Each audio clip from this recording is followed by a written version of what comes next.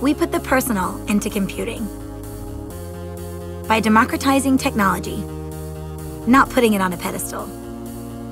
By respecting everyone's privacy and encouraging their individuality. But we're not building another new operating system.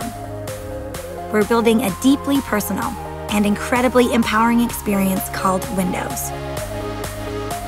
Windows will be a natural evolution from innovations like Connect and Cortana.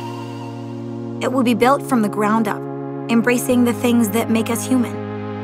It will power the tools that people use every day, everything from PCs to ATMs, tablets to subways, phones to ultrasound machines. It will be energetic and alive, just like the people it's built for. It will enhance their whole world, not just their digital life. And it will give them a voice. Then learn from and act on it. Windows will always be for people who do. Because people who do are the ones who move the world forward.